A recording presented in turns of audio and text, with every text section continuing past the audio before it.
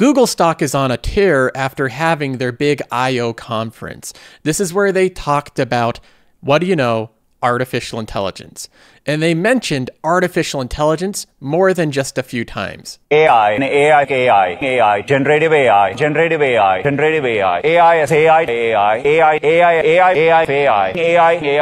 It uses AI to bring AI. This was all about AI and Google showing that they're not going to let Microsoft run away with the AI crown. And you have to give it to them. It's working. Google stock is up to $117 per share. It's actually gone on a great run after this conference. Year to date, Google stock is up 31%, and even this week it's up another 8.67% after mentioning AI over 100 times. So a lot of investors are once again excited about Google. But we're going to be looking at this conference and highlighting some of the creative ways that Google's wrapping AI into all their various products. Some of them seem pretty cool. Now we also have Disney at the same time reporting their earnings, and investors did not take it too well. Even though Disney beat their revenue and earnings per share estimate, they lost subscribers. For the second consecutive quarter in a row, they shed more subscribers. And Disney as a company is facing a lot of complex operational challenges. So we're going to be going through, looking at their earnings report, seeing if we can make sense of it, and we'll be looking at some interviews where we can get some context to some of the challenges Disney faces. So as always, we have a lot to jump into in this episode, a lot to cover. If you haven't already, make sure you subscribe to the channel and you've hit the bell icon. That is completely free and you get alerts whenever I upload. Now what we're looking at here is the passive income portfolio. This is my primary investment account that I've tracked publicly, so you can look back at any historical video on this channel. What I plan on doing is trying to beat the market by concentrating into a couple positions, companies that I think will compound at a rate faster than the market average. And we can take Google as an example here. A lot of investors might be lost in trying to gauge the intrinsic value of a company, but there's a couple indicators that I think are a very good representation of it. The first thing is the revenue of the company. Generally speaking, the more revenue a company has, the more the intrinsic value goes up. Pretty basic. As Google has grown its revenue, the intrinsic value has also grown of the company. But revenue is in and of itself not the most important thing, because revenue is not a measurement of profitability. Earnings per share is a measurement of profitability. The EPS of a company is a great indicator of the intrinsic value of a company. As Google's earnings per share have also gone up, the intrinsic value of the company has gone up. We look at the earnings per share last year, and they were $4.59 per share, compared to back to 2002, when it was only 4 pennies. When a company goes from 4 pennies in EPS to over $4, the intrinsic value of the company has grown. But I believe even better than the revenue and earnings per share is looking at the cash flows of the company. The best indicator overall of looking at the intrinsic value growth of a company is their free cash flow per share, netting out their stock-based compensation per share. I call this the adjusted free cash flow per share. And what we see is intrinsic value growth over time of these great companies. With Google, we see a similar trend here. They've gone from 8 cents in free cash flow per share to last year having $3.11 in adjusted free cash flow per share. That is an incredible compounding. In the past 5 years, they've grown their adjusted free cash flow per share at a rate of 21.59%. And keep in mind, the adjusted free cash flow factors in the dilution through stock-based compensation. So even with Google being a highly dilutive company, issuing a lot of stock-based compensation for their employees, it's still growing its cash flows at an incredible rate, over 20% per year. So although I don't currently hold Google in the passive income portfolio, I do have a small holding of it in my growth portfolio. And Google has remained a company that I've been continually bullish on. Now let's go ahead and look at some of the things that Google's been up to. They released this big I/O conference where they really hammered down all the AI integrations they're doing. And we know right now that AI is both a very real thing, but it's also a very common buzzword. Every company's wanting to get in on this AI gravy train. So let's see if what Google's doing is actually real. The first thing that they mention is using AI in Gmail. In 2017, we launched Smart Reply. Short responses you could select with just one click. Next came Smart Compose, which offered writing suggestions as you type. You remember this in Gmail, right? Where you start typing the sentence and then it fills it in with a white text. It is so accurate. A lot of times I'm typing an email and I'll be typing halfway through a sentence and it will know exactly what I'm going to type. So I just hit tab and fill in the rest of it. In some cases, I'll change it, but this is a feature that I've used many times. They've been used in Workspace over 180 billion times in the past year alone. Consider the vastness of Google's reach. I say I've used this feature a number of times, and then they mentioned that it's been used over 180 billion times in the last year alone. This is the scale that Google works at. Every single thing they do, every feature they push, they have to think of it in terms of tens of billions of uses. And now with a much more powerful generative model, we are taking the next step in Gmail with Help Me Write. Let's say you got this email that your flight was canceled. The airline has sent a voucher, but what you really want is a full refund. You could reply and use Help Me Write. Just type in the prompt of what you want, an email to ask for a full refund, hit create, and a full draft appears.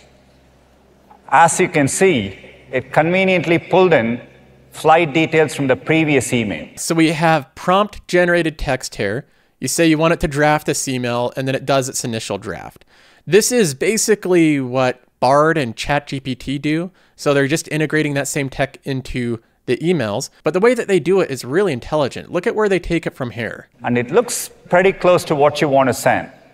Maybe you want to refine it further. In this case, a more elaborate email might increase the chances of getting the refund.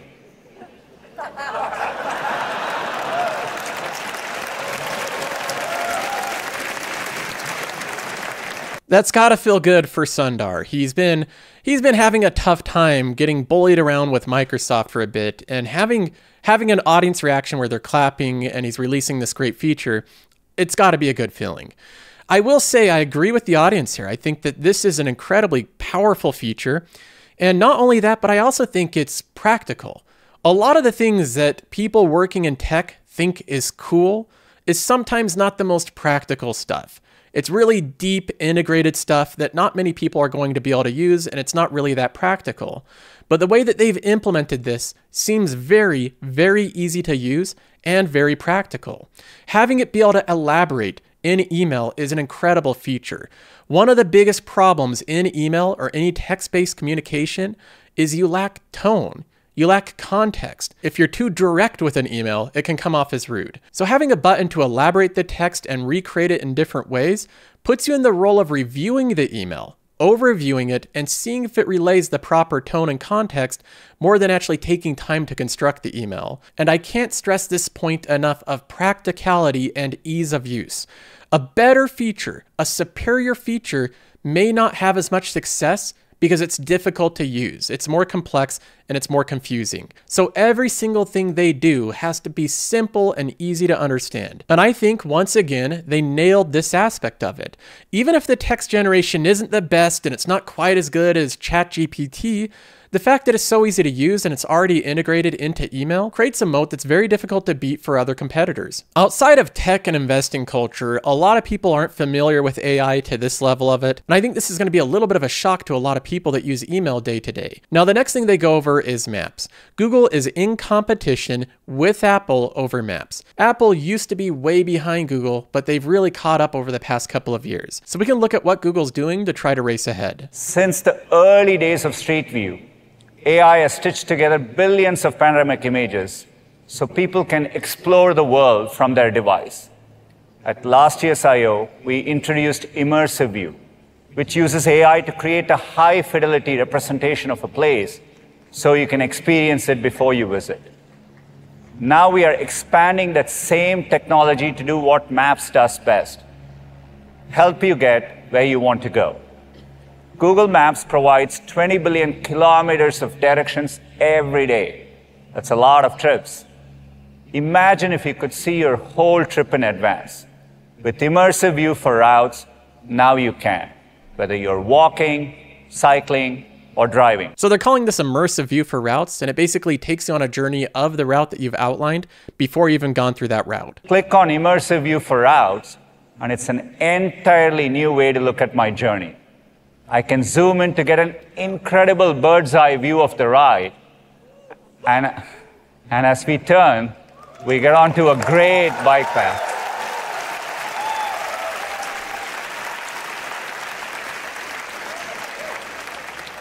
It looks like it's going to be a beautiful ride. This isn't something that's going to be available in all of Google Maps. It's limited to 15 cities by the end of this year. So this seems like something very specific to highly concentrated, dense areas where there's a huge population. You're probably not going to be able to do this across the country. Now, the next big thing that Sundar goes over is in Google Photos. And I must say, when I was watching this part of the presentation, I was thinking about Adobe. I was thinking about Photoshop and photo manipulation. A lot of what Adobe sells is tools to manipulate photos in different ways, and it seems like Google's cutting into Adobe's moat a little bit here with their updates to Google Photo. In fact, it seems like they might be cutting into their moat significantly. But let me know if you agree. We introduced it at I/O in 2015. It was one of our first AI-native products. Breakthroughs in machine learning made it possible to search your photos for things like people, sunsets, or waterfalls. Of course, we want you to do more than just search photos. We also want to help you make them better. This is a really cool feature. If you have a big library of photos, you can type in dog and it will find all your pictures with you and your dog. Or you can type in the name of someone, you can type in different objects like this, and it sorts the photos by whatever you're searching. I never thought this feature cut into Adobe's moat, but the next part I believe does. Of course, we want you to do more than just search photos. We also want to help you make them better. You can do much more with a new experience called Magic Editor. Let's have a look. Say you're on a hike and you stop to take a photo in front of a waterfall. You wish you had taken your bag off for the photo, so let's go ahead and remove that bag strap. The photo feels a bit dark, so you can improve the lighting. And maybe you want to even get rid of some clouds to make it feel as sunny as you remember it. Now, if you notice from this photo to the previous one, a lot of the clouds just simply disappeared. Here's what it looked like before. Here's what it looks like now. It looks like a sunnier day. I do have some qualms about this. Is anything going to be real after this feature's launched? We're going to alter the weather now. You're not even going to remember truly what the weather was like when you're on vacation. I realize that photos are already so edited that you can't really trust them at all, but this is taking it to a whole new level, and these alterations continue on. Looking even closer, you wish you had posed so it looks like you're really catching the water in your hand. No problem. You can adjust that.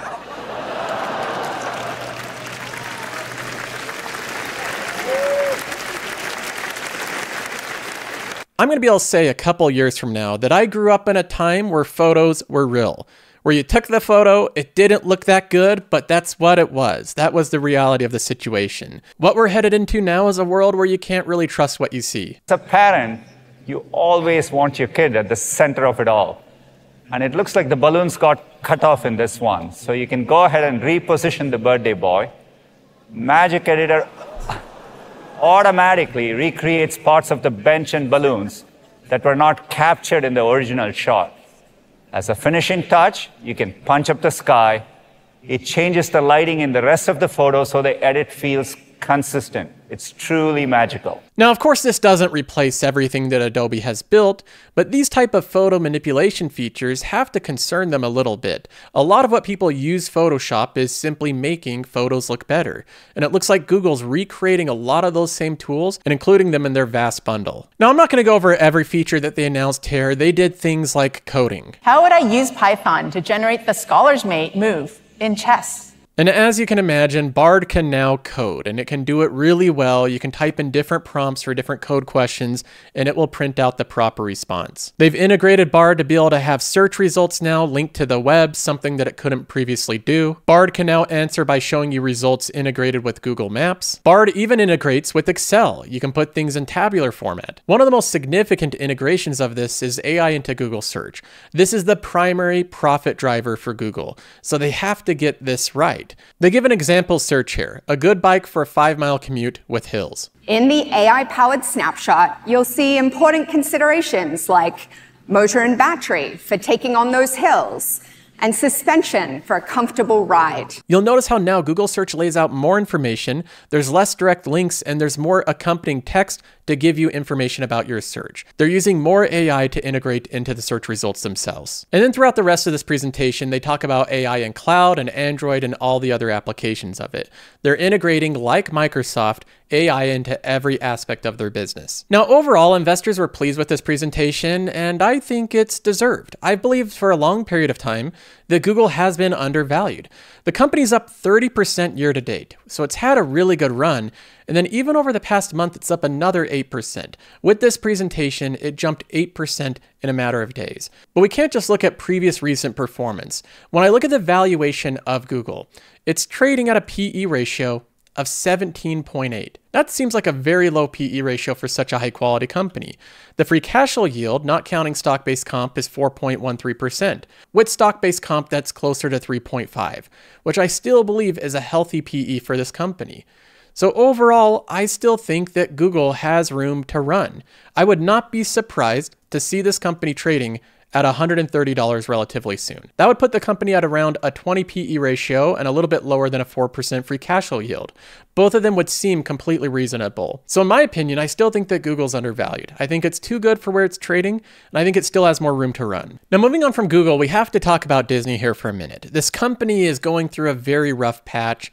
Investors are concerned about it. I know a lot of people are invested in this company because it's such a huge consumer-facing company. It really seems almost impossible for such a massive, successful company to be a poor investment. But let's go ahead and take a look at what happened here in the last quarter. Disney's streaming losses improve even as subscriber numbers decline. Investors like to focus on subscriber numbers, even when they should be focusing on the losses. So financially, the streaming losses have been better year over year, which is an improvement, but the big problem here is that Disney dropped a lot of subscribers outside of the US and in the US. We have the data right here. Wall Street expected Disney Plus subscriptions to grow less than 1% during the quarter and reach 163,170,000 users. However, the service saw a 2% decline in membership, falling to 157.8 million. Now here's the caveat with that, and this is important context. The huge majority of those losses came with Disney Plus India, which is Disney Plus's Hotstar service. The India subscribers are worth far, far less than US subscribers. So while US subscribers are paying somewhere around $7 or $8 per month, the India subscribers were only paying $1 or less, and the profit margins were terrible. So they lost a lot of subscribers that were far less valuable to the company. But even so, they also lost 600,000 subscribers in the US and Canada, and those are valuable subscribers. So no matter which way you slice it, in terms of total subscriber gain and loss, this wasn't good. Losing a lot of low-value subscribers isn't the worst thing in the world, but they also lost valuable subscribers in the US. Now, it wasn't all bad news. Disney posted a loss of $659 million versus a loss of $841 million the year before. So their losses are going down, which means it's headed in the right direction. And revenue overall for their subscribership rose 12% to $5.51 billion. Meaning that even though they're losing in volume, they're increasing in prices. So this isn't all bad, but it's also not optimal. The best type of companies are the ones that grow in both volume and in price. They can grow both ways. Disney grew in price, but they didn't grow in volume. Now, I want to dive in further to this quarter and go over the report, but I also want to go over why I sold out of Disney. I sold Disney, you can see right here with this sell order, at around $110 per share. So just above 110, around February 9th of this year. So this is the area that I sold Disney. It was actually the high of the year so far, and there was a specific reason that I chose that date. This was a bounce and a rebound after the activist investor Nelson Peltz came into the stock and bumped up the stock price temporarily. I thought that there was a chance that this wouldn't last long, and I'd been looking for an exit to this company for some time. So I took advantage of Nelson Peltz entering the stock, a quick bounce in it to exit my position. Now, Disney has since fallen down a little bit further. It's been a very rough past 5 years for this company. Over the past 5 years in total, it's down 10.8%. And the stock price is down now where it was during the COVID lows. So Disney's at a price of $91 per share again. Is this a phenomenal company, a high quality compounder on sale? Or is it a company that's struggling that deserves to be trading at this price? The first thing I want to do is do an overview of how I see Disney's business right now and the predicament that they're in. We have a pie chart here that I put together, a crudely drawn pie chart, but I think it illustrates the point quite well. Right here we have the parks. The parks is a huge part of Disney. And overall, the parks are what's really holding this operation together. When I look at Disney as a business, the parks operation generate a ton of the operating income, a ton of the profits, and they're also incredibly resilient and reliable. This is the cash printer of Disney. They have the parks, people love them, they're always packed, and they're always generating profits. There's an issue with parks, and the issue is that they can grow through price, but they have a very difficult time growing through volume. Parks aren't like digital software where you can sell to more and more people, so growing through volume is very difficult. When you have a park in California or Florida, you have that one park, and then it can only hold a certain amount of people. So the only way the parks business can grow is through price increases. So even though the parks are a great business, it's limited in its growth potential because they only have pricing power. And Disney has heavily leveraged their pricing power in their parks. I would say that they've almost exhausted it. If they continue to raise prices at the rate that they have, they will offend their core customers. People will stop visiting the parks because they are getting very expensive. Almost everything that Disney can monetize in the parks has been monetized. So when I look at the parks, even though they're a great money generator, in terms of growth, I don't see a lot. I don't see a lot of growth in terms of pricing power or in terms of volume. To create more parks and more experiences takes billions of dollars and years of development, and to raise prices further than now, I think is very difficult, especially if the economy is slowing down. So I don't see a lot of growth in parks. I see it as mostly a good but stagnant business. The next largest segment we have is linear television. This makes up roughly a third of Disney's overall revenue, and this part of the business is also a wonderful business in terms of its economics. It has high margins. The problem with the linear business is it's in secular decline.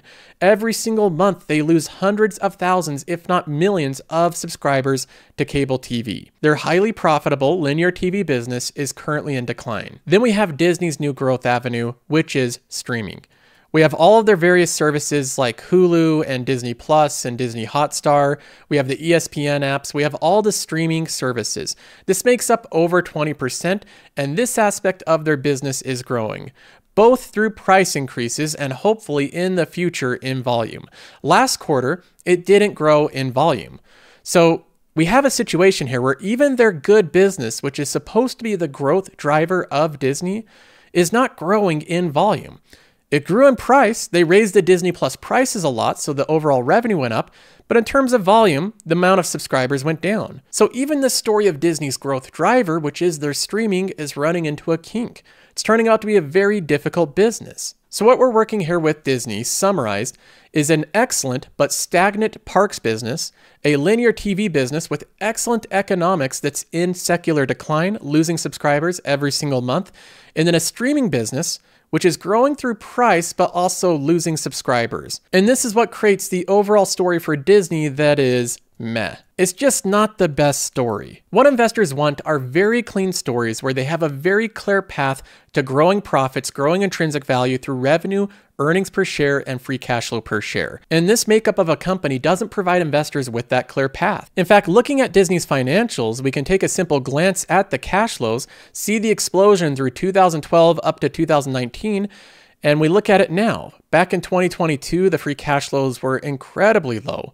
$1 billion compared to almost $10 billion in 2018. And investors are left with that big question mark. Is Disney ever going to be able to get their free cash flows back up to 2018 levels? Is that even possible? Now, I'm not trying to bash Disney. I think it's a great company, but another thing I'll mention is almost every aspect of Disney's business has become more competitive. Over the years, every single part of it has more competition than they used to. Even as good as their park segment is, there's other competitors like Universal and Nintendo building Super Nintendo World. It may not be as good as Disney World, but this is competition. This is outdoor experience centered around families. If we take the box office and streaming segment, they're facing significant competition here. Disney used to be the absolute boss of the box office, especially in animated family films. They couldn't be beaten.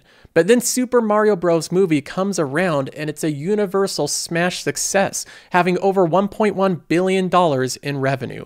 Even Bob Iger praised the rival on this huge achievement. This is Disney getting surpassed by another competitor in their own game, which is family animated media. Even with the sports segment of ESPN, they have another huge set of competitors with big tech, Amazon and Apple, bidding for sports rights, so they're going up against them as well. No matter how you break it down, every part of the company is facing more competition now than it has over its lifetime. Now, to get a second opinion on this, we also have Tom Rogers, who phoned in to CNBC to explain what he still believes is the biggest unknown about Disney and these other legacy media companies. And no media company today, traditional media company, can tell you whether or not the decline they are going to suffer in terms of revenues from their cable channels is ever going to be made up by the growth and contribution of their streaming businesses. They hope so. They're cutting costs on the streaming side, as Disney indicated, taking a write down